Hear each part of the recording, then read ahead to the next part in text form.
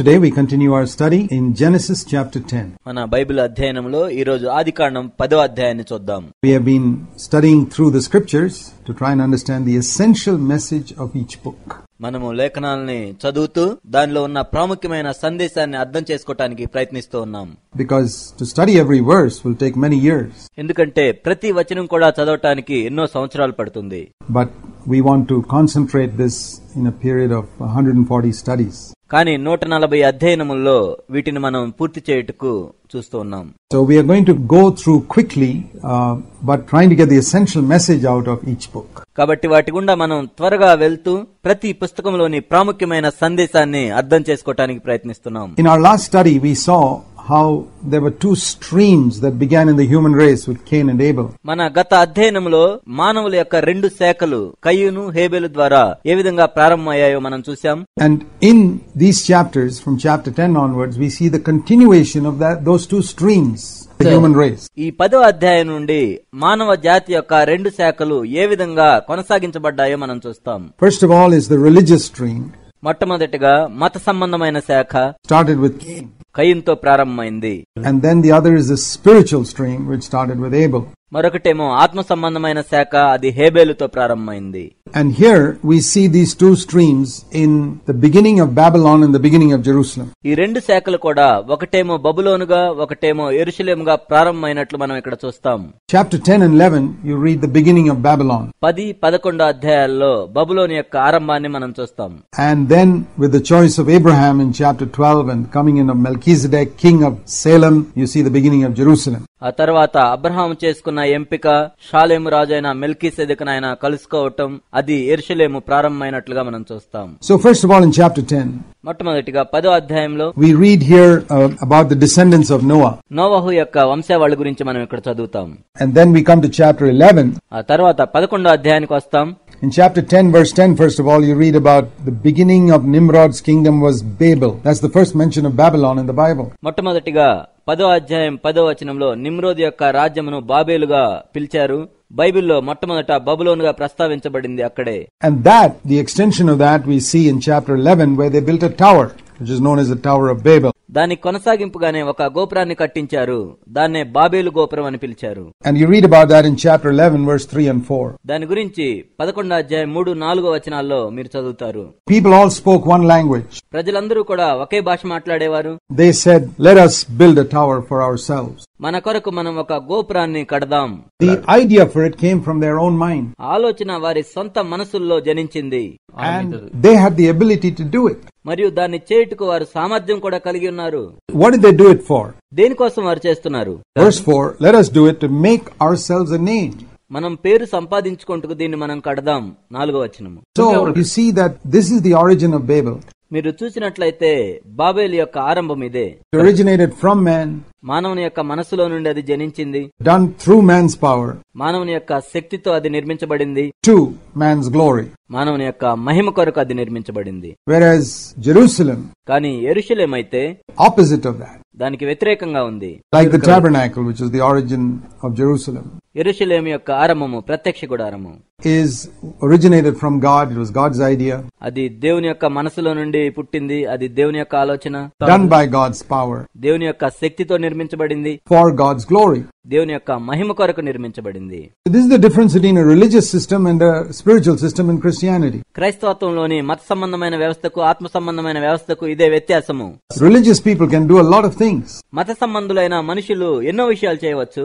Even among Christians. క్రైస్తవుల మధ్యలో కూడా all their ideas originate in their own brain. వారి యొక్క ఆలోచనలన్నీ వారి సొంత మనసుల్లోనే జనించాయి. They don't wait on God to find God's will. దేవుని చిత్తాన్ని కనుగొంటకు దేవుని యొద్ద వాళ్ళు వేచి ఉండరు. They modify God's will. దేవుని యొక్క వాక్యాన్ని వారు మారుస్తుంటారు. And secondly, they do it through human power and human ability, not through the power of the Holy Spirit. రెండవదిగా వారు మానవుని యొక్క శక్తి చేత, మానవుని యొక్క సామర్థ్యముల చేత చేస్తారు, కానీ పరిశుద్ధాత్మ శక్తి చేత చేయరు.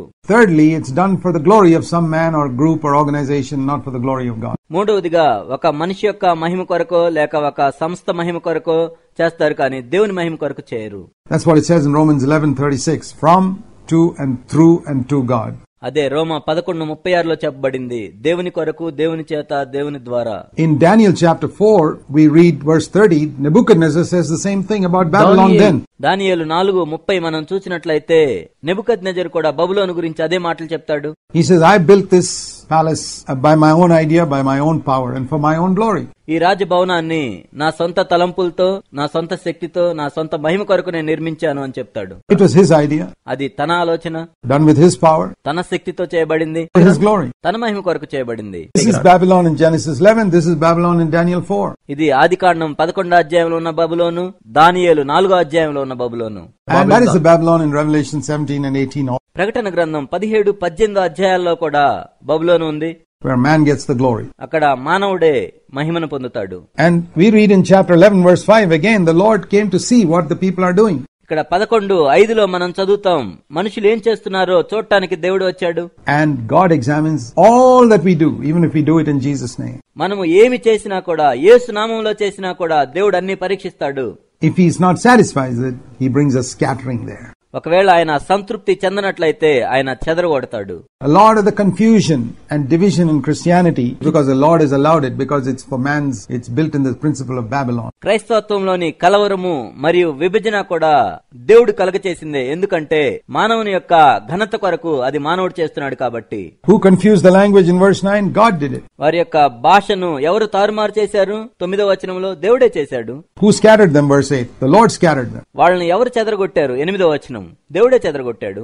Everything that originates in man's mind, మానవుని యొక్క మనసులో నుండి జనించిన ప్రతిదీ కూడా, it's done for through man's power, మానవుని యొక్క శక్తి ద్వారా జరిగించిన ప్రతిదీ కూడా, for man's glory, మానవుని యొక్క మహిమ కొరకు చేసిన ప్రతిదీ కూడా end in disaster. అది ఒక ప్రళయముగా ముగుస్తుంది. But then the Lord made a new beginning through Abraham, we read the end of chapter 11. 11వ అధ్యాయం చివరిలో అబ్రహాము ద్వారా దేవుడు ఒక నూతన ఆరంభాన్ని ప్రారంభించినట్లుగా మనం చూస్తాం. It begins a new stream, ఒక నూతన శాఖ ఆరంభమైంది. continuation of what began with Abel and Enoch. హేబేలు, హనోకు ద్వారా ఏదైతే ప్రారంభమైందో దాని కొనసాగింపుగా God called Abraham to come out of his relatives and his home. అబ్రహామును తన ఇంటి నుండి, తన బంధువుల నుండి బయటికి రమ్మని పిలిచాడు దేవుడు.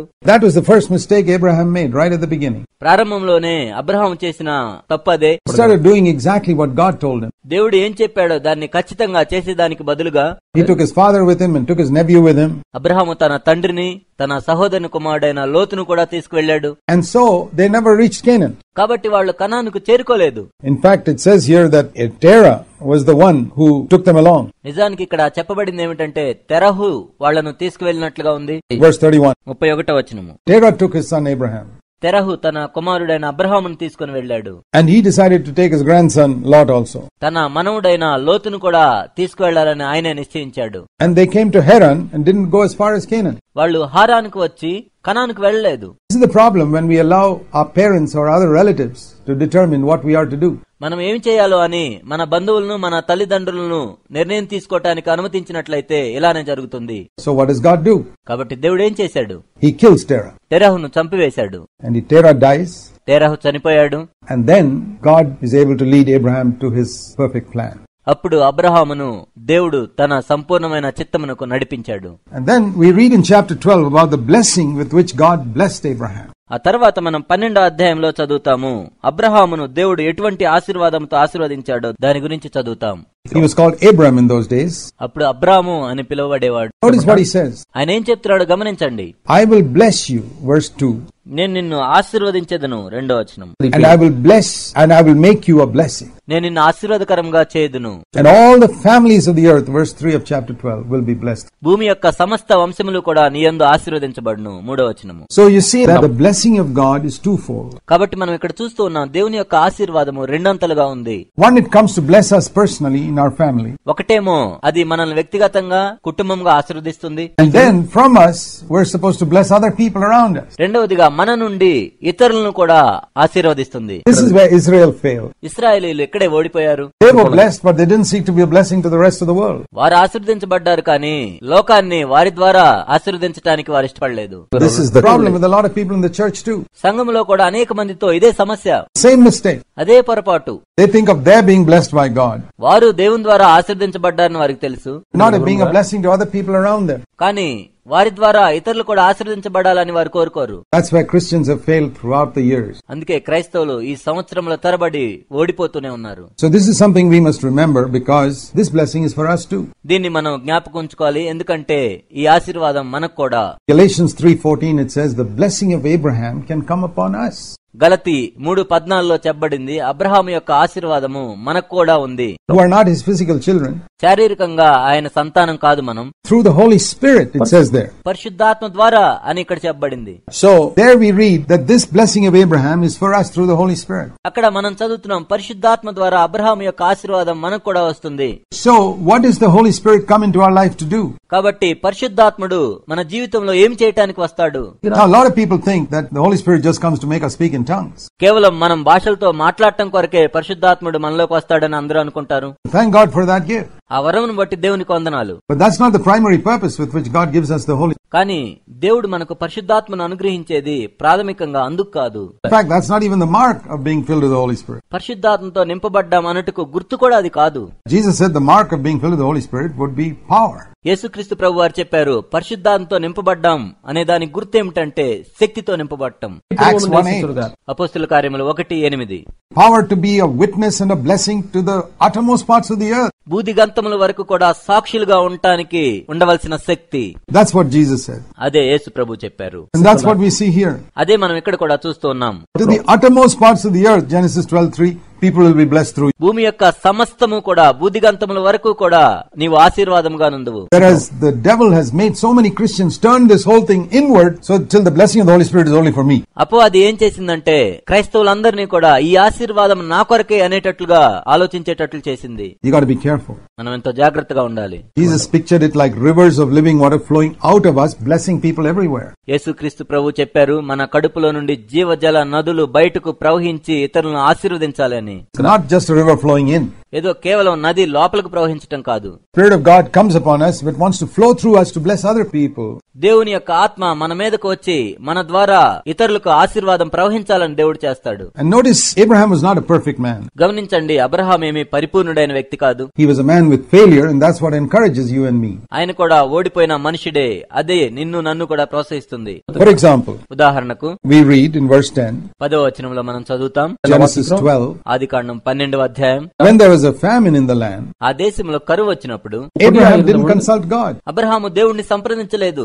We are not to judge him because he didn't have as much light as we have. ఆయన్ను మనం తీర్పు తీర్చకూడదు, ఎందుకంటే మనకున్న వెలుగు ఆయనకు లేదు. He didn't have a Bible. ఆయనకు బైబిల్ లేదు. He didn't have the Holy Spirit. ఆయన పరిశుద్ధాత్మను కలిగి లేడు. He didn't have the examples of others to warn him. ఆయన్ను హెచ్చరించడానికి మాదిరిగా ఉన్నవారెవరూ లేరు ఆయనకు. But we have these warnings. కానీ మనకు ఈ హెచ్చరికలు ఉన్నాయి. God called Abraham to go to Canaan. కనానుకు వెళ్ళమని అబ్రహామును దేవుడు పిలిచాడు. And there is a famine in Canaan, what to do? మరి కనానులో కరువు వచ్చినప్పుడు ఏం చేయాలి? That's a test now to see whether you trust God or trust in your own reason. కాబట్టి నీ యొక్క సొంత తార్కిక శక్తి మీద నీవు ఆధారపడతావా, దేవుని మీద ఆధారపడతావా అనే దానికి ఇది ఒక పరీక్ష.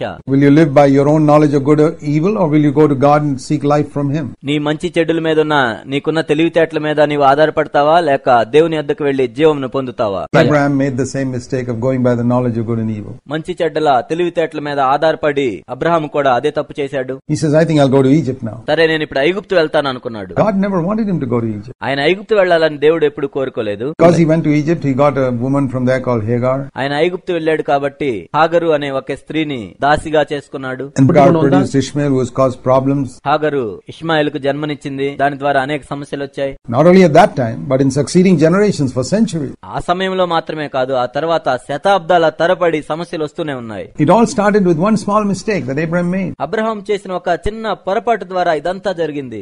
Sometimes one small mistake you make can affect your whole family and church and so many. కొన్నిసార్లు నువ్వు చేసిన ఒక చిన్న పొరపాటును బట్టి నీ కుటుంబము, నీ సంఘం అంతా కూడా ప్రభావితం చేయబడుతుంది. What should you do when there's a problem in the place where God has called you to? దేవుడు నిన్ను ఎక్కడికైతే పిలిచాడో అక్కడ సమస్య ఉన్నప్పుడు నువ్వేం చేయాలి? God called Paul and Silas to Philippi, and soon after they got there, they were locked up in jail. దేవుడు పౌలు శీలను ఫిలిప్పీకి పిలిచినప్పుడు వాళ్ళు వెళ్లిన వెంటనే జైల్లో వేయబడ్డారు. What did they do? వాళ్ళు ఏం చేశారు? They praised God. వారు దేవుణ్ణి స్తుతించారు. And God opened the jail doors. అప్పుడు దేవుడు చెరసాల ద్వారములు తెరిచారు. So Abraham should have sought God's will here. కాబట్టి దేవుని యొక్క చిత్తాన్ని అబ్రహాం ఇక్కడ చూడాల్సింది. But he didn't. కానీ ఆయన ఆ విధంగా చేయలేదు. Went to Egypt. ఆయన ఐగుప్తుకు వెళ్ళాడు. When he went to Egypt, ఆయన ఎప్పుడైతే ఐగుప్తుకు వెళ్ళాడు, you find he compromises there too. అక్కడ కూడా ఆయన రాజీ పడినట్లుగా మనం చూస్తాం. He is willing to let his wife be taken by somebody else as a wife just to save his own life. తన సొంత ప్రాణమును కాపాడుకోవటానికి తన భార్యను మరొకరు భార్యగా చేసుకున్నా కూడా పర్వాలేదు అనుకున్నాడు. Tells his wife, తన భార్యకు చెప్పాడు. verse 13, 13వ వచనము, please say that you are my sister. నీవు నా సహోదరి అని చెప్పు. Then it will go well with me and I can live. అప్పుడు నా ప్రాణమునకు ఎటువంటి హాని ఉండదు. He's only thinking about himself. ఆయన కేవలం తన గురించి మాత్రమే ఆలోచిస్తూ ఉన్నాడు. I must live. నేను బ్రతుకుంటే చాలు. Never mind if they pollute my wife. వాళ్ళు నా భార్యను ఏం చేసినా పర్వాలేదు. Abraham was a weak man. Abraham ఎంతో బలహీనుడైన వ్యక్తి, An imperfect man. అసంపూర్ణమైన వ్యక్తి. But he was sincere. కానీ అతడు ఎంతో యథార్థవంతుడు. God blessed him. దేవుడు ఆయన్ను ఆశీర్వదించాడు. So we read here that Pharaoh took Sarah, Abraham's wife. ఇక్కడ మనం చదువుతాం, ఫరో అబ్రహాం భార్య అయిన శారయ్యను తీసుకున్నాడు. But God somehow protected her. దేవుడు ఏదో విధంగా ఆమెను రక్షించాడు. And then in chapter 13, ఆ తర్వాత 13వ అధ్యాయంలో we see here, because Abraham took Lot with him, all the problems that came because of that. Abraham లోతును తీసుకొచ్చిన కారణాన్ని బట్టి సమస్యలన్నీ దాని వల్లే వచ్చాయి.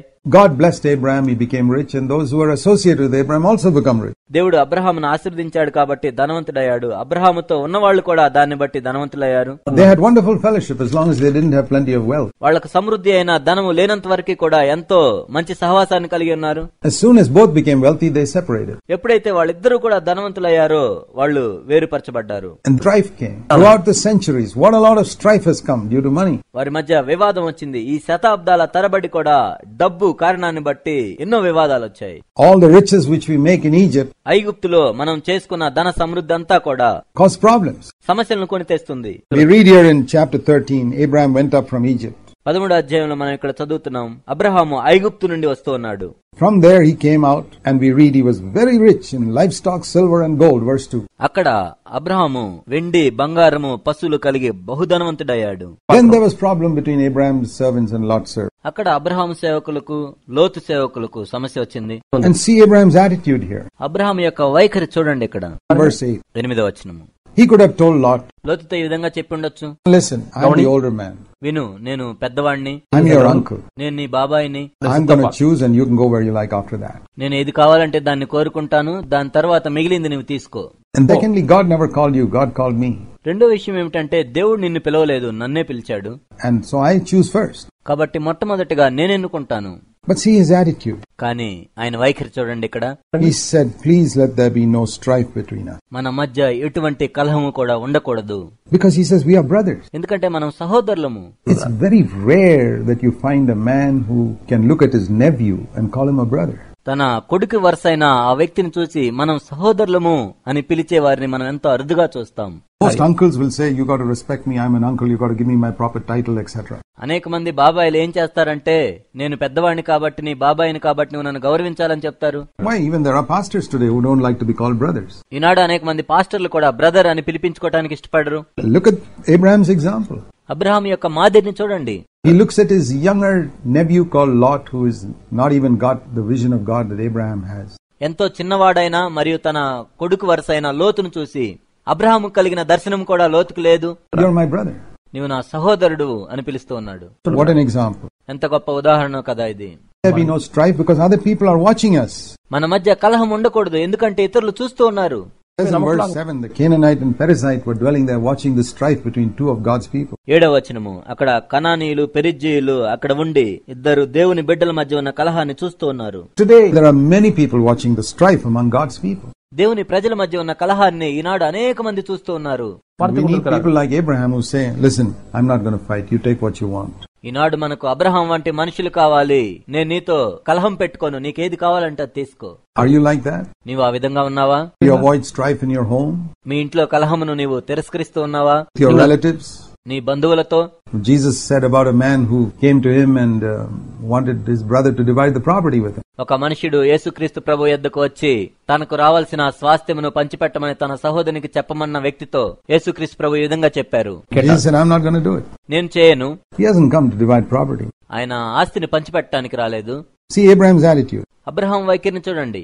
And Just like God used circumstances to separate Abraham from his father. అబ్రహామును తన తండ్రితో వేరుపరచడానికి దేవుడు పరిస్థితులను వాడుకున్నట్లుగానే Now he uses circumstances to separate Abraham from Lot. లోతు నుండి అబ్రహామును వేరు చేయడానికి కూడా దేవుడు పరిస్థితులను వాడుకుంటున్నాడు.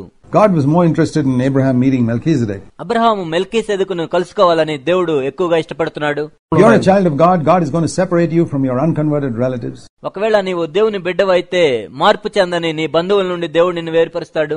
And from carnal relatives who seek to draw you into the world. నిన్ను లోకంలోనికి లాగటానికి చూసే శరీరానుసారులైన బంధువుల నుండి. And Abraham says to Lot, Abraham లోతుతో చెప్పాడు, you choose what you want, I'll choose what's left over. నీకు ఏది కావాలంటే అది తీసుకో, మిగిలిన దాన్ని నేను తీసుకుంటాను. And as soon as Lot was separated from Abraham, verse 14, లోతు అబ్రహాము నుండి వేరుపడిన వెంటనే 14వ వచనము, the Lord saw the whole thing. ప్రభు అంతటిని చూశాడు. And he says, I saw what you did. నీవు ఏం చేశావో దాన్ని నేను చూశాను అని చెప్పాడు. Now Abraham, I'm going to reward you. అబ్రహామా, ఇప్పుడు నేను నీకు బహుమానాన్ని ఇస్తాను. I know you made a mistake going to Egypt. నాకు తెలుసు నీవు ఐగుప్తుకు వెళ్లి తప్పు చేశావు. Okay, now I see your attitude. ఇప్పుడు నేను నీ వైఖరిని చూస్తున్నాను. And I'm going to bless you. నేను నిన్ను ఆశీర్వదిస్తాను. You lift up your eyes. నీ కన్నులు పైకెత్తి చూడు. South, east, west. ఉత్తరము, దక్షిణము, తూర్పు, పడమర. Verse 14 onwards. 14వ వచనం నుండి. Chapter 13, verse 14. 13వ అధ్యాయము 14వ వచనము. All the land which you see, I will give to your descendants. నీవు చూచుచున్న ఈ దేశం అంతటినీ కూడా నీ సంతానమునకు నేను ఇచ్చేదను. I will give. That's what he says. నేను ఇచ్చేదను. అదే ఆయన చెప్తూ ఉన్నాడు. You don't have to grab it. నీవేదో దాన్ని లాక్కోవాల్సిన అవసరం లేదు. See the difference in the way Lot got the land and how Abraham got the land. లోతు భూమిని పొందిన విధానమును, అబ్రహాము భూమిని పొందిన విధానమును చూడండి. Lot grabbed it. లోతేమో దాన్ని లాక్కున్నాడు. Abraham receives it from God. అబ్రహామేమో దేవుడి నుండి పొందాడు. Now, how do you get material things? ఈ భూ సంబంధమైన వస్తువులు నీవెలా పొందుతున్నావు? Worldly people grab. లోకస్తులేమో బలవంతంగా తీసుకుంటూ ఉంటారు. Disciple of Jesus యేసుక్రీస్తు ప్రభు యొక్క శిష్యులైతే always seek to receive. ఎల్లప్పుడూ వాటిని పొందటానికే చూస్తుంటారు. He receives. అతడు పొందాడు. God gives it to him freely. దేవుడు అతనికి ఉచితంగా ఇస్తాడు. And so we see here కాబట్టి మనం ఇక్కడ చూస్తున్నాం that Abraham was unselfish. Abraham ఇక్కడ నిస్వార్థంతో ఉన్నాడు. And therefore God rewarded him. అందుకే దేవుడు అతనికి బహుమానాన్ని ఇచ్చాడు. Chapter 14 we read how Abraham again shows his unselfishness by going to rescue Lot when Lot is captured. లోతు చెరపట్టబడినప్పుడు 14వ అధ్యాయంలో అబ్రహాము నిస్వార్థంతో ఏ విధంగా లోతును విడిపించడానికి వెళ్ళాడో మనం చూస్తాం. He rescues him with God's help. దేవుని యొక్క సహాయంతో అతన్ని విడిపిస్తాడు. And at least now Lot should have learned a lesson not to go back to Sodom. కనీసం ఇప్పుడైనా సొదొమకు వెళ్లకుండా లోతు పాఠం నేర్చుకోవాల్సింది. After being taken captive. చెరపట్టబడిన తర్వాత. But he still doesn't learn. అయినా కూడా ఆ పాఠం ఆయన నేర్చుకోలేదు. He wants to go back and make more money. ఆయన మరలా వెనక్కి వెళ్లి ఎక్కువ డబ్బులు సంపాదించాలనుకున్నాడు. We read in verse 16. 16వ వచనంలో దాన్ని మనం చదువుతాం. So Abraham lets him go. అతన్ని వెళ్లిపోని అనుకున్నాడు Abraham. But now Abraham was in great danger. ఇప్పుడు అబ్రహాము గొప్ప ప్రమాదంలో ఉన్నాడు. The danger was ఆ ప్రమాదం ఏమిటంటే that he would think that he got the victory through his own power. తన సొంత శక్తి ద్వారా విజయాన్ని సాధించాడు అనుకునే ప్రమాదం. And the other danger was మరొక ప్రమాదం ఏమిటంటే all these goods that he captured in the war, he will covet them and take them all to himself. యుద్ధములో ఏవైతే వస్తువులు ఆయన సంపాదించాడో వాటన్నిటిని ఆశించి వాటిని తీసుకునే ప్రమాదం. People who fought in war those days did that. ఆ రోజుల్లో యుద్ధాలు చేసేవారు ఆ విధంగానే చేసేవారు. All the things you capture in the war is yours. యుద్ధములో నువ్వు ఏవైతే చెరపడతావో అవన్నీ నీవే. God wanted to protect his servant from two dangers. తన సేవకుణ్ణి రెండు ప్రమాదాల నుండి కాపాడాలని దేవుడు అనుకున్నాడు. One is pride, thinking that you got the victory yourself. ఒకటేమో నీ అంతటి నీవే విజయం సాధించావనే గర్వము. The other is covetousness. రెండవదేమో దురాశ. So what does he do? కాబట్టి ఆయన ఏం చేశాడు? God speaks to another servant of his called Melchizedek somewhere else. దేవుడు తన సేవకుడైన మెల్కీసెదెకుతో వేరొక చోట మాట్లాడాడు. He tells him, ఆయనకి చెప్పాడు, go and give this short message to Abraham. ఈ చిన్న సందేశాన్ని వెళ్లి నీవు అబ్రహాముకు చెప్పు. And he comes. ఆయన వచ్చాడు. And he tells Abraham. అబ్రహాంతో చెప్పాడు. First of all, he gives him food. మొట్టమొదటిగా భోజనం ఇచ్చాడు. God told him to give food. దేవుడు నీకు ఆహారం ఇవ్వమని చెప్పాడు. The servant of God always serves other people with whatever they need. ఒక దైవ సేవకుడు ఎప్పుడు ఇతరుల అవసరములను తీరుస్తూ ఉంటాడు. They need food, he gives them food. వారికి ఆహారం అవసరమైతే ఆహారం ఇస్తాడు. Then he says two things. ఆ తర్వాత ఆయన రెండు మాటలు చెప్పాడు. God is the God most high who is the possessor of heaven and earth who has given you these enemies. సర్వోన్నతుడైన దేవుడు, ఆకాశమునకును భూమికిని సృష్టికర్త అయిన దేవుడు దీన్ని నీకిచ్చాడు. He doesn't preach to him. ఆయనేమి బోధ చేయలేదు అక్కడ. He doesn't say you're covetous or you're proud. నీవు దురాశపరుడివి, గర్విష్ఠివి అని ఆయనేం చెప్పలేదు. That's not the way to speak. అది కాదు మాట్లాడే విధానం. He says, remember, God owns everything. గుర్తుంచుకో, దేవుడే అన్నిటికీ సృష్టికర్త. He's the one who gave you these enemies. ఈ శత్రువులను నీకిచ్చింది ఆయనే. And he disappears. ఆ తర్వాత ఆయన అదృశ్యమయ్యాడు. This is the ministry of Melchizedek. ఇదే మెల్కీసెదెకు యొక్క పరిచర్య. Bless people, ప్రజలను ఆశీర్వదించు, meet their need, వారి యొక్క అవసరముల్లో, and disappear. ఆ తర్వాత అదృశ్యమవు. We are also priests according to the order of Melchizedek. మనము కూడా మెల్కీసెదెకు క్రమం చొప్పున యాజకులమై ఉన్నాము. Because Jesus is our high priest. ఎందుకంటే యేసే మన ప్రధాన యాజకుడు. We don't follow the Levitical priesthood. మనము లేవీయ క్రమం చొప్పున వచ్చు యాజకత్వాన్ని అనుసరించట్లేదు. What is the priesthood of Melchizedek? మెల్కీసెదెకు యొక్క క్రమం చొప్పున ఉండే యాజకత్వం ఏమిటి? Bless people, serve them, ప్రజలను ఆశీర్వదించు, సేవించు, lead them to God, దేవుని యొద్దకు వారిని నడిపించు, and disappear. అదృశ్యమైపో. And what happens later? ఆ తర్వాత ఏం జరిగింది? The king of Sodom comes to Abraham in verse 21 and says, you can take everything to yourself. సొదొమ రాజు అబ్రహాము యొద్దకు వచ్చి నీకు కావాల్సిందంతా తీసుకోమని చెప్పాడు. And he says, no, I won't. అప్పుడు అబ్రహాము చెప్పాడు, లేదు నేను తీసుకోనని చెప్పాడు. I won't even take a shoelace from you. నీ యొద్ద నుండి చెప్పుల వారాయిన్ను నేను తీసుకోను. Why? Because the Lord, verse 22, is the possessor of heaven and earth. ఎందుకు? 22వ వచనము, దేవుడే ఆకాశమునకును భూమికిని సృష్టికర్త. So that you will never be able to say, you made Abraham rich. కాబట్టి అబ్రహామును నీవే ధనవంతునిగా చేసేవని నీవు చెప్పుకోకున్నట్లు. Abraham never used that phrase before. Abraham ఈ మాటను ఇంతకు ముందు ఎప్పుడు ఉపయోగించలేదు. Now he does it. ఇప్పుడు ఆయన ఆ విధంగా ఉపయోగిస్తున్నాడు. He got it from Melchizedek. మెల్కీసెదెకు నుండి నేర్చుకున్నాడు ఆ విషయాన్ని.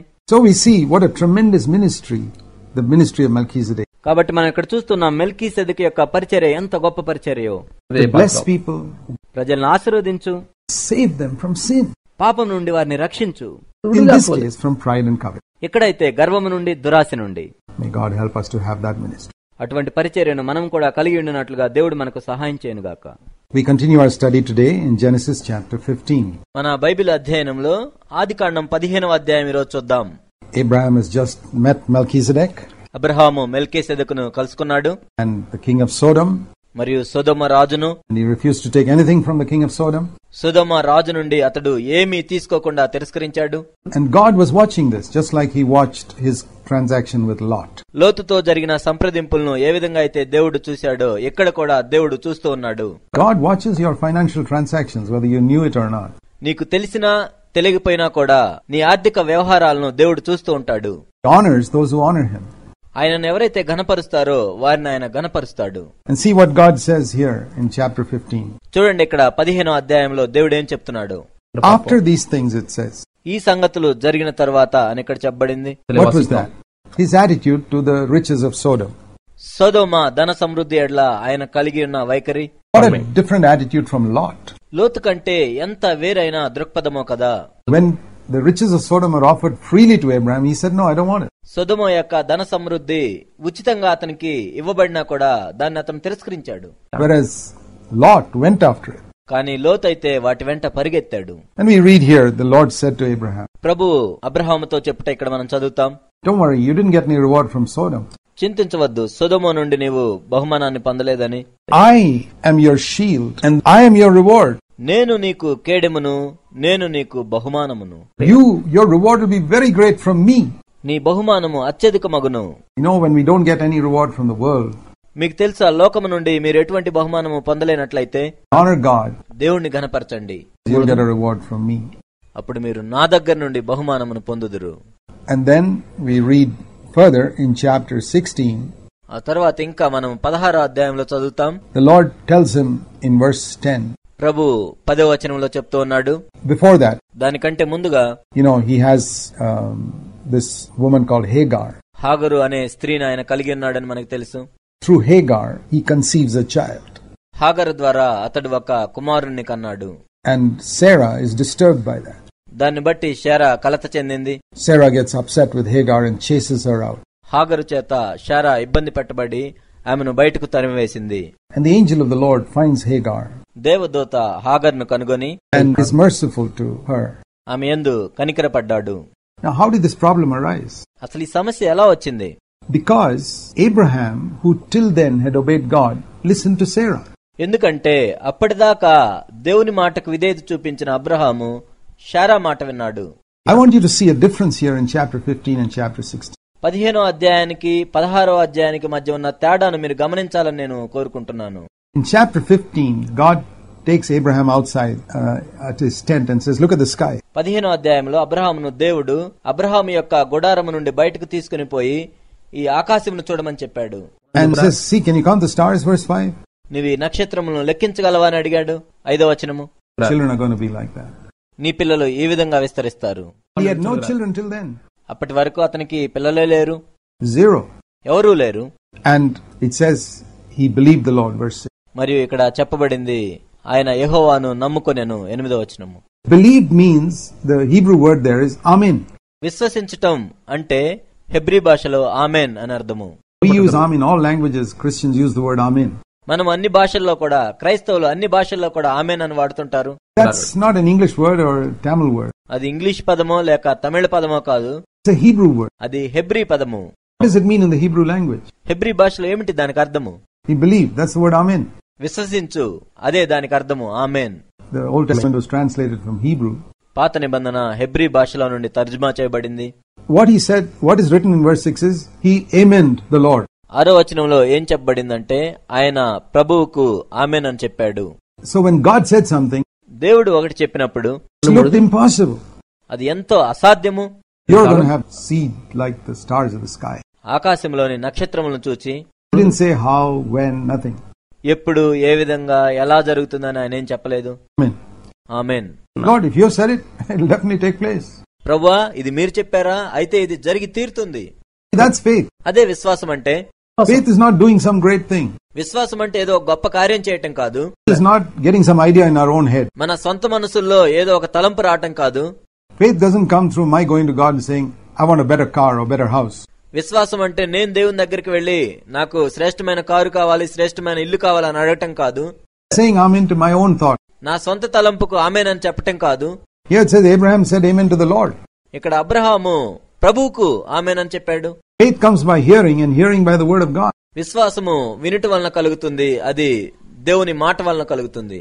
When God says something, దేవుడు ఏదైనా చెప్పినప్పుడు then only I can have faith. అప్పుడు మాత్రమే నేను విశ్వాసమును కలిగి ఉండగలను. We can't have faith if God doesn't said anything. దేవుడు ఏమీ చెప్పకపోతే మనం విశ్వాసం కలిగి ఉండలేము. Abraham can't just suddenly believe, oh, one day I'm going to have many children like the stars in the sky. Abraham ఏదో ఒకరోజు అకస్మాత్తుగా ఆకాశంలో నక్షత్రముల వలె నేను సంతానమును కలిగి ఉంటానని నమ్మలేదు. He didn't shut his eyes and visualize that he's got many children. ఆయన ఏదో కళ్ళు మూసుకొని ఆయనకు పిల్లలు కలుగుతారన్నట్టుగా ఊహించుకోలేదు.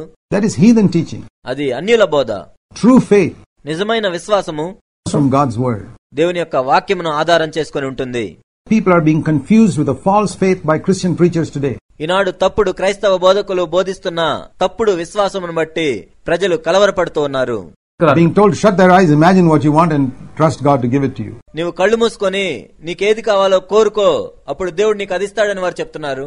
Most people end up in frustration because of that. దాన్ని బట్టి అనేక మంది భంగపడుతున్నారు. Now listen to the truth about faith.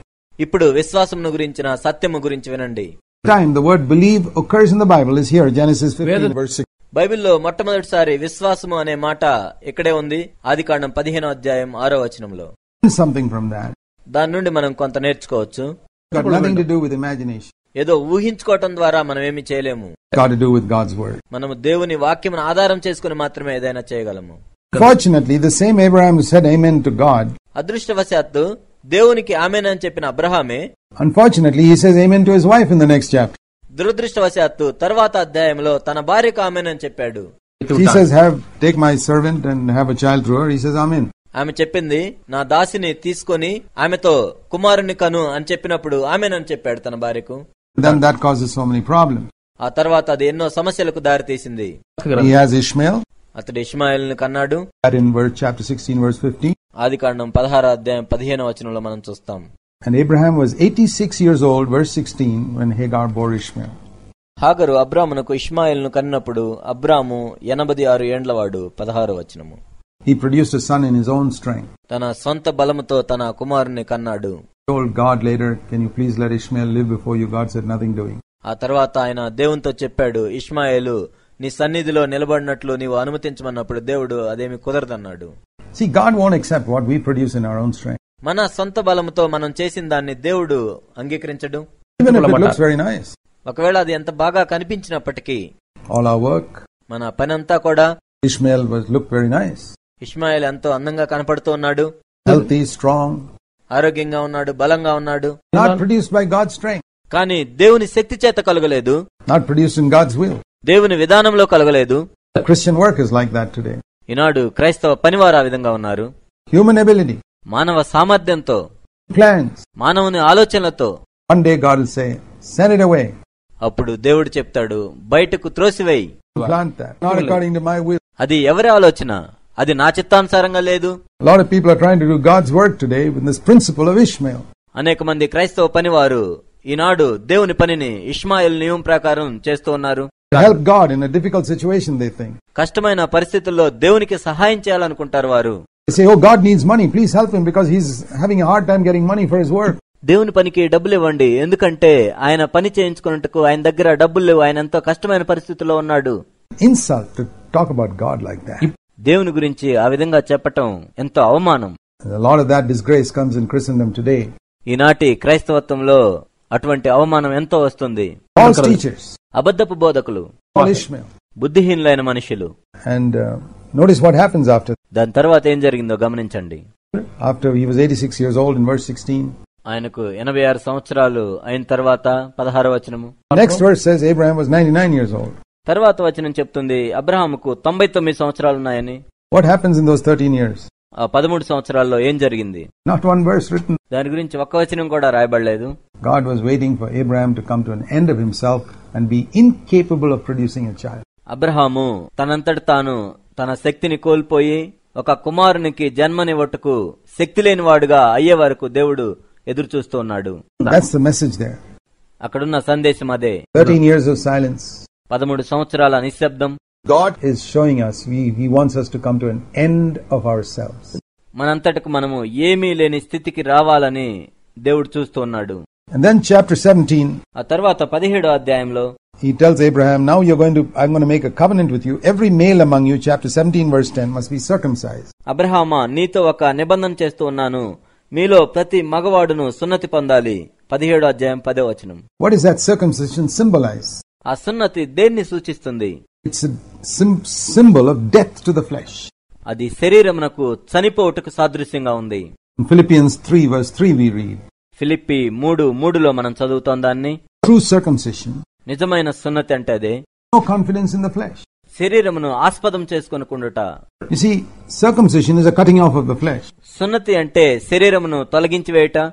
It is a picture of no confidence in human ability. ఇది దేన్ని సూచిస్తుందంటే మానవుల యొక్క సామర్థ్యం మీద ఎటువంటి నమ్మకము లేకుండుట. That's the next thing God told Abraham. దేవుడు అబ్రహామునకు చెప్పిన తర్వాత సంగతి అదే. All your seed must be circumcised so that you have no more confidence in the flesh. నీలోని ప్రతి మగవారందరూ కూడా సున్నతి పొందాలి, ఎందుకంటే వారి మీద వారు నమ్మకం ఉంచకుండా ఉండుటకు. And your name, verse 5, will no longer be called Abram, but Abraham. మరియు నీ పేరు అబ్రాము అని పిలువబడదు, కానీ అబ్రహాము అని పిలువబడుతుంది. 5వ వచనము. Abram meant exalted father. అబ్రాము అంటే హెచ్చించబడిన తండ్రి అని అర్థము. Abraham means father of a multitude. Abraham అంటే అనేక జనములకు తండ్రి అని అర్థము. These are two types of Christians. వీరు 2 రకాల క్రైస్తవులు. With no children, you want to be exalted. పిల్లలు లేకుండానే నీవు హెచ్చించబడాలనుకుంటావు. Abram. అదే అబ్రాము. I'm an exalted person. నేను హెచ్చించబడిన వ్యక్తిని. They want titles which will exalt them above other Christians. ఇతర క్రైస్తవుల కంటే కూడా ఎక్కువగా వారిని వారు హెచ్చించుకున్నట్టుకు అనేక బిరుదులు కలిగి ఉంటారు. No, spiritual children. కానీ ఆత్మ సంబంధమైన పిల్లలు ఎవరు ఉండరు వారికి. God said, change your name. దేవుడు చెప్పాడు, నీ పేరు మార్చుకో. You to be the father of a multitude, not just be an exalted father. ఇప్పుడు నీవు హెచ్చించబడిన తండ్రి కాదు, కానీ అనేక జనములకు తండ్రి అవుతావు. A name as father with no spiritual children. ఏదో తండ్రి అని పేరుంది, కానీ ఆత్మ సంబంధమైన పిల్లలు లేరు. I want to produce children through you. నీ ద్వారా ఆత్మ సంబంధమైన పిల్లలు నేను కలుగజేస్తాను. He changed his name, father of a multitude. ఆయన తన పేరును మార్చుకున్నాడు, నేను అనేక జనములకు తండ్రిని. No children. పిల్లలు లేరు. But God, once he changed his name, God gave him children. కానీ ఎప్పుడైతే ఆయన తన పేరును మార్చుకున్నాడో దేవుడు తనకు పిల్లలను అనుగ్రహించాడు. 99 years of age, changed his name saying, I am the father of a multitude. 99 సంవత్సరాలప్పుడు తన పేరును మార్చుకున్నాడు, నేను అనేక జనములకు తండ్రిని.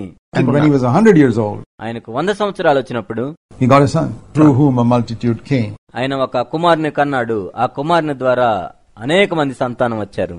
In chapter 18, we see another example from Abraham's life. 18వ అధ్యాయంలో అబ్రహాము జీవితంలో నుండి మరొక ఉదాహరణ మనం చూస్తాం. What a hospitable person he was to strangers. అతిథులకు ఆయన ఎంత గొప్ప ఆతిథ్యం ఇచ్చేవాడో కదా.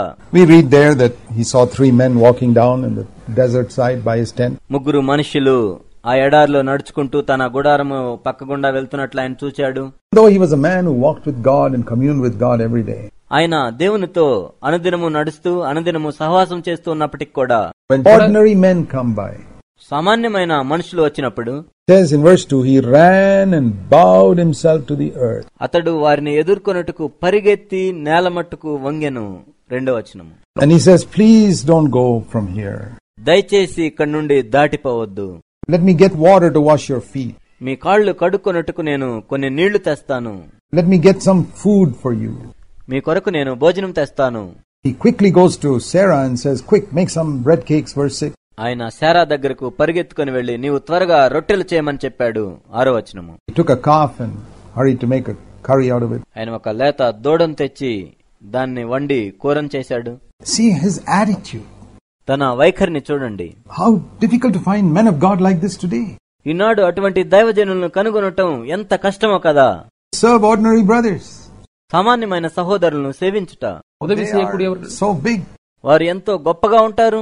And the Bible says in Hebrews 13, don't neglect to entertain strangers, because some people have entertained angels like that. హెబ్రీయులకు రాసిన పత్రిక 13వ అధ్యాయంలో ఈ విధంగా చెప్పబడింది, ఆతిథ్యం ఇవ్వట మరొకటి, ఎందుకంటే కొంతమంది తెలియకుండానే దేవదూతలకు ఆతిథ్యం ఇచ్చారు. And that what we read in Hebrews 13 is referred to here.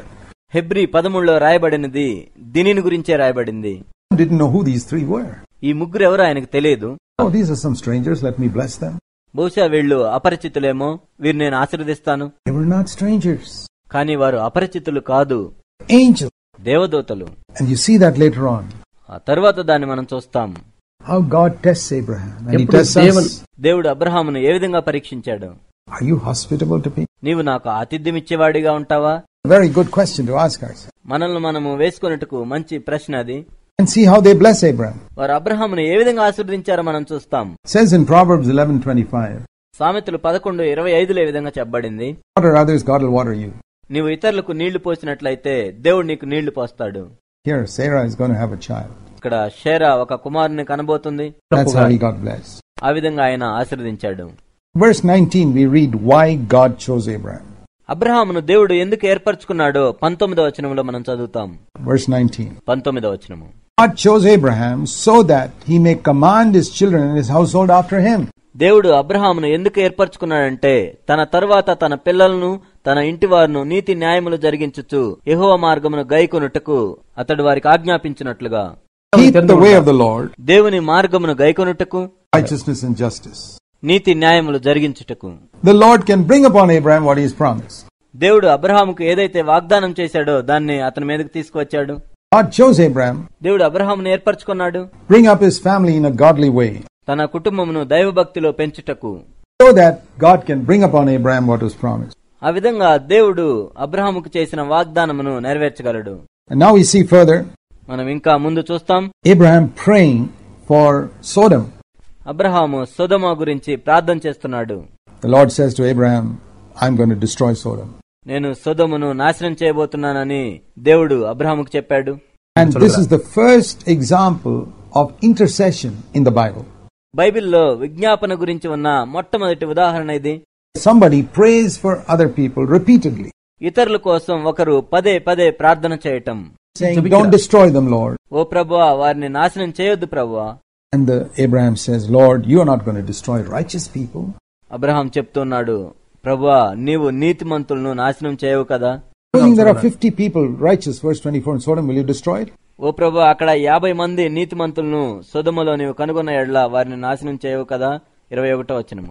The Lord says, okay, if I find 50 righteous people, I won't destroy. దేవుడు సరేనని చెప్పాడు. ఒకవేళ నేను 50 మంది నీతిమంతులను కనుగొన్నట్లయితే నేను నాశనం చేయను. Abraham is thinking, Lot was with me, he knows righteousness. Abraham అనుకున్నాడు, లోతు నాతోనే ఉన్నాడు, అతనికి నీతి అంటే ఏంటో తెలుసు అనుకున్నాడు. Surely he must have gathered a few people there. ఖచ్చితంగా కొంతమందిని అక్కడ ఆయన సమకూర్చే ఉండుంటాడు. Maybe there won't be 50. బహుశా వాళ్ళు 50 మంది ఉండకపోవచ్చేమో. There's only 40. ఒకవేళ 40 మందే ఉంటారేమో. Okay, the Lord says, if 40 are there, I'll spare them. ప్రభు చెప్పాడు, సరే 40 మంది ఉన్నా కూడా నేను వారిని విడిచిపెడతాను. Oh, maybe Lord has not even gathered so many. అయ్యో, లోతు అంతమందిని కూడా సమకూర్చలేకపోయాడేమో. Only 30, spare them. 30 మంది ఉంటే సరే, 30 మంది ఉన్నా కూడా నేను వారిని విడిచిపెడతానని చెప్పాడు దేవుడు. So what about 20? మరి ఒకవేళ 20 మంది ఉంటే ఏంటి పరిస్థితి? The Lord says, I'll spare them. ప్రభు చెప్పాడు, వారిని నేను కాపాడుతానని. Then he says, Lord, once more I want to ask. అప్పుడు ఆయన చెప్తున్నాడు, ప్రభు ఇంకొకసారి నేను అడుగుతాను. Supposing there are only 10 righteous people there, verse 32. ఒకవేళ 10 మందే నీతిమంతులు ఉన్నట్లయితే 32వ వచనము. And he says, no, I won't destroy for the sake of 10. ప్రభు చెప్పారు, 10 మందిని బట్టి కూడా నేను నాశనం చేయకుండా ఉంటాను. He stopped. అతను ఆపివేశాడు. Why? He said, well, Lot is there. ఆయన అనుకున్నాడు, లోతున్నాడు, Is there. He's got 2 daughters. తనకు భార్య ఉంది, 2 కుమార్తెలు ఉన్నారు. Going to get married, the 2 sons-in-law. ఆ 2 కుమార్తెలు కూడా పెళ్లైనట్లయితే 2 అల్లుళ్ళు కూడా వస్తారు. Sure, he must have chosen righteous people. ఖచ్చితంగా నీతిమంతుల్నే వారి కోసం చూసింటాడు. That is 6. 4 others. వారందరూ కలిపి 6 ఉన్నారు. మిగిలిన వాళ్ళు ఒక 4 ఉంటారు. Need to ask for any more. కాబట్టి దానికంటే ఎక్కువగా అడగలేకపోయాడు Abraham. What Abraham did not know. అబ్రహాముకు తెలియంది ఏమిటంటే, There was only one righteous person there, that was Lot. అక్కడ ఉందల్లా ఒకే నీతిమంతుడు, ఆయనే లోతు. The others. మరెవరూ లేరు. What a lesson. ఎంత గొప్ప పాఠం ఇది. Lot stayed there and he lost his wife and children. లోతు అక్కడ ఉండి తన భార్యను పిల్లలను కోల్పోయాడు. What we read in chapter 19. దాన్ని మనం 19వ అధ్యాయంలో చదువుతాం. Lot is an elder in Sodom now. He's sitting at the gate, we read in verse 1. ఆయన సొదొముకు ఒక పెద్దగా ఉండి గవిని యొద్ద కూర్చున్నాడు. 1వ వచనము. We read here about angels tell him to get out of the city. ఇక్కడ మనం చదువుతాము, దేవదూతలు పట్టణంలో నుండి వెళ్లిపోమని చెప్తారు. Go out. బయటకు వెళ్లిపో. In verse 26, his wife looked back. 26వ వచనంలో తన భార్య వెనక్కు తిరిగి చూసింది. Jesus said this in relation to the rapture of the church. యేసుక్రీస్తు ప్రభువారు సంఘము ఎత్తబడే సందర్భంలో దీన్ని చెప్పారు. Lot's wife. లోతు భార్యను జ్ఞాపకం చేసుకునండి. Back. ఆమె వెనక్కు తిరిగి చూసింది. Got left behind. దేవుడు ఆమెను వదిలిపెట్టాడు. Look at the world. నువ్వు ఈ లోకాన్ని చూసినట్లయితే You won't be there in the rapture. ఎత్తబడే సంఘములో నీవు ఉండవు. And then finally, ఆ తరువాత చివరిగా we read that Lot leaves Sodom. లోతు సొదొమును విడిచిపెట్టినట్లుగా మనం చూస్తాం. He went there to make money. 30వ వచనము. అక్కడికి కూడా డబ్బులు సంపాదించడానికే. Leaves without a single thing except the clothes on his body. తన ఒంటి మీద ఉన్న వస్త్రములు తప్ప అన్నింటినీ విడిచిపెట్టాడు. Lost his sons-in-law, lost his wife. తన భార్యను, తన అల్లులను కోల్పోయాడు. Even his daughters are lost spiritually. తన కుమార్తెలను కూడా ఆత్మీయంగా కోల్పోయాడు. That's what happens when you run after money. నీవు డబ్బు వెంట పరిగెడితే ఇదే జరుగుతుంది. Chapter 20, we read of a second failure of Abraham. 20వ అధ్యాయంలో అబ్రహాం యొక్క 2వ ఓటమిని మనం చూస్తాం. Again he tells his wife to say she's a sister. మరలా తన భార్యను తన సహోదరి అని చెప్తూ ఉన్నాడు ఇక్కడ. Again God has mercy upon them. మరలా దేవుడు వారి మీద కనికరపడ్డాడు. Show you one thing in verse 11. This is the first time in the Bible the word fear of God comes. ఇక్కడ మనం ఒక మాటను గమనిస్తాము. 11వ వచనంలో మొట్టమొదటిగా దేవుని భయము అనే మాట వస్తుంది. And it relates to sexual sin. మరియు ఇది లైంగిక సంబంధమైన పాపమునకు సంబంధం కలిగి ఉంది. God tests us whether we fear him or not through sexual sin. లైంగిక సంబంధమైన పాపము ద్వారా దేవునికి మనం భయపడుతున్నామా లేదా అని దేవుడు మనల్ని పరీక్షిస్తాడు. In chapter 20 verse 18 we read verse 17 we read Abraham prayed to God for these other people who didn't have children. ఆదికాండము 20వ అధ్యాయం 18వ వచనములో పిల్లలు లేని ఇతరుల గురించి అబ్రహాం ప్రార్థన చేసినట్లుగా మనం చదువుతాం. When he did that, ఆయన ఆ పని చేసినప్పుడు God gave a child to his own wife for chapter 21 verse. తన సొంత భార్యకే దేవుడు కుమారుని అనుగ్రహించాడు. 21వ అధ్యాయం 1వ వచనం. Great lesson of what happens when we pray for others. మనం ఇతరుల కొరకు ప్రార్థన చేసినప్పుడు ఏం జరుగుతుందో అనే దానికి ఇది ఒక గొప్ప పాఠము. He gets the child Isaac for whom he had waited 25 years. వాళ్ళు ఎవరి కోసమైతే 25 సంవత్సరాలు వేచి ఉన్నారో ఆ ఇస్సాకు జన్మించాడు. Person whom God had said you are going to get the world is going to be blessed through your seed. దేవుడు చెప్పాడు నీ సంతానం ద్వారా ఈ లోకం ఆశీర్వదించబడబోతుందని. Chapter 22. 22వ అధ్యాయము. Great chapter in Abraham's life. Abraham జీవితంలో ఎంతో గొప్ప అధ్యాయం ఇది. Offered Isaac up. ఇస్సాకును బలిగా అర్పించాడు. God tested Abraham there to see whether you love me more than everything on earth. ఈ భూమి మీద ఉన్న వాటన్నింటికంటే కూడా ఎక్కువగా నీవు నన్ను ప్రేమిస్తున్నావా అని అబ్రహామును దేవుడు పరీక్షించాడు. Abraham said, yes, Lord. అవును ప్రభు అని అబ్రహాం చెప్పాడు. And that's where we read for the first time the word worship coming in the Bible in chapter 22 verse. And what is worship? బైబిల్లో ఆరాధన అనే విషయాన్ని ఇక్కడ 22వ అధ్యాయం 2వ వచనంలో మొట్టమొదట మనం చూస్తాం. ఆరాధన అంటే ఏమిటి? Worship is not just singing words of praise. ఆరాధన అంటే కేవలం పాటలు పాడటం కానీ లేక కొన్ని మాటలు స్తుతించడం మాత్రమే కాదు. Worship is doing what Abraham did. ఆరాధన అంటే అబ్రహాం ఏమి చేశాడో అదే చేయటం. Giving everything to him. దేవునికి సమస్తమును ఇవ్వటం. That's real worship. అదే నిజమైన ఆరాధన. Very few people know how to worship. చాలా కొద్ది మందికి మాత్రమే తెలుసు ఎలా ఆరాధన చేయాలో. Thanksgiving people know, giving thanks to God. కృతజ్ఞత అంటే ప్రజలకు తెలుసు, దేవునికి కృతజ్ఞతలు చెల్లించటం. Praising people know, that is to praise him for who he is. స్తుతించటం అంటే ప్రజలకు తెలుసు, దేవుడు ఏమై ఉన్నాడో దాన్ని బట్టి దేవుణ్ణి స్తుతించటం. What is worship? మరి ఆరాధన అంటే ఏమిటి? Worship is not words. ఆరాధన అంటే మాటలు కాదు. Worship is giving everything to God like Abraham gave up Isaac. Abraham ఏ విధంగా అయితే ఇస్సాకును దేవునికి ఇచ్చాడో ఆ విధంగా సమస్తమును దేవునికి ఇవ్వటమే ఆరాధన. God was so delighted. దేవుడు ఎంతో సంతోషించాడు. He said, now I will bless you. There will be no limit to how much I am going to bless you. ఇప్పుడు నేను నిన్ను ఆశీర్వదిస్తాను, నేను నిన్ను ఆశీర్వదించడానికి ఏ పరిమితి లేదు ఇప్పుడు. And then we go to chapter 24. ఆ తర్వాత మనం 24వ అధ్యాయానికి వెళ్తాం. Read about Abraham sending his servant to get a bride for Isaac. తన కుమారుడైన ఇస్సాకు కొరకు పెండ్లి కుమార్తెను వెతుకుటకు తన సేవకుడిని పంపిస్తాడు Abraham. This is a very beautiful picture of the Trinity. ఇక్కడ త్రిత్వం యొక్క అందమైన చిత్రాన్ని మనం చూస్తాం. Abraham is a picture of God the Father. Abraham తండ్రి అయిన దేవునికి సాదృశ్యంగా ఉన్నాడు. Is a picture of the Son of God. ఇస్సాకు దేవుని కుమారునికి సాదృశ్యంగా ఉన్నాడు. Servant is a picture of the Holy Spirit. సేవకుడు పరిశుద్ధాత్మకు సాదృశ్యంగా ఉన్నాడు. Rebecca is a picture of the church. రిబ్కా సంగమునకు సాదృశ్యంగా ఉంది. Where the servant goes to this faraway land to get a bride for the son. సేవకుడు దూర ప్రాంతమునకు వెళ్లి కుమారునికి పెండ్లి కుమార్తె కోసం వెళ్ళాడు. And that's the picture of the Holy Spirit coming into the world looking for the bride for Jesus Christ. అది పరిశుద్ధాత్ముడు ఈ లోకమునకు వచ్చి క్రీస్తు కోసం పెండ్లి కుమార్తెను వెతుకుటకు సాదృశ్యంగా ఉంది. And what type of bride does he choose? ఎటువంటి పెండ్లి కుమార్తెను ఆయన ఎంచుకున్నాడు? He says, Lord, if I find a girl who is willing to not only give me a drink, but make my camels drink also. ఓ దేవా, నాకు మాత్రమే కాదు నా ఒంటెలకు కూడా ఎవరైతే త్రాగటానికి నీళ్లిస్తారో. Number of camels with him. ఆయనతో పాటు ఎన్నో ఒంటెలున్నాయి. 10 camels, verse 10. 10వ వచనంలో 10 ఒంటెలు. How much water a camel drinks? మీకు తెలుసా ఒంటె ఎన్ని నీళ్లు తాగుతుందో? Buckets and buckets and buckets. బకెట్ల నిండా నీళ్లు తాగుతూ ఉంటుంది. He was saying, Lord, I want a girl who's hard work. ఆయన చెప్తున్నాడు, ఓ దేవా, కష్టపడి పని చేసే స్త్రీ నాకు కావాలి. Because I tell her, but who herself says, I'll water your camel. ఏదో నేను చెప్పిన దాన్ని బట్టి కాదు, కానీ ఆమె తనంతట తానే నీ ఒంటెలకు కూడా నీళ్లు పోస్తానని చెప్పాలి. How long that took? అది ఎంత సమయం పట్టింది? And she did that. కానీ ఆమె చేసింది. She offered water to the camels also. ఆమె ఒంటెలకు కూడా నీళ్లు పోసింది. That must have taken a long time, perhaps 1 hour. బహుశా దానికి ఎంతో ఎక్కువ సమయం పట్టి ఉండొచ్చు, బహుశా 1 గంట సేపు పట్టి ఉండొచ్చు. That's the girl. God chooses people who are hardworking. ఆమె నేను కోరుకున్న స్త్రీ. దేవుడు ఎప్పుడు కష్టపడి పనిచేసే వాళ్ళని ఎన్నుకుంటాడు. And we read here a wonderful picture of marriage. వివాహం యొక్క అద్భుతమైన చిత్రమును మనం ఇక్కడ చూస్తాం. How the God arranged a marriage for Isaac. ఇస్సాకుకు దేవుడు ఏ విధంగా వివాహమును సిద్ధపాటు చేశాడు. God can arrange a marriage for you too. దేవుడు నీకు కూడా వివాహమును సిద్ధపరచగలడు. He is interested in you as he is in Isaac. ఇస్సాకు మీద ఏ విధంగా ఆసక్తి కలిగి ఉన్నాడో నీ మీద కూడా దేవుడు అదే విధంగా ఆసక్తిని కలిగి ఉన్నాడు. Trust him. ఆయన్ను నమ్ము. Notice Abraham's servant. ఇక్కడ అబ్రహాము సేవకుడు ఏం చెప్తున్నాడో గమనించండి. Rebecca travels all those 450 miles back to Isaac. రిబ్కా ఇస్సాకు దగ్గరికి వెళ్ళింది. అది 450 మైళ్ల దూరం ఉంటుంది. That must have taken about 1 whole month. బహుశా దానికి 1 నెల సమయం పట్టి ఉండొచ్చు. What do you think he was telling her during that one long journey? అంత సుదీర్ఘ ప్రయాణంలో ఆయన బహుశా ఆమెకు ఏమి చెప్పి ఉండొచ్చు అని మీరు అనుకుంటున్నారు? About Isaac. ఇస్సాకును గురించి. And that's what the Holy Spirit wants to tell us also in this long journey we have before we see Jesus. ఇక్కడ కూడా మన సుదీర్ఘ ప్రయాణంలో పరిశుద్ధాత్ముడు క్రీస్తుని గురించి మనకు చెప్తూ ఉంటాడు. Tell us about Jesus. యేసుని గురించి మనకు చెప్తూ ఉంటాడు. And he wants us to love him. ఆయన్ను మనం ప్రేమించాలని మనకు చెప్తూ ఉంటాడు.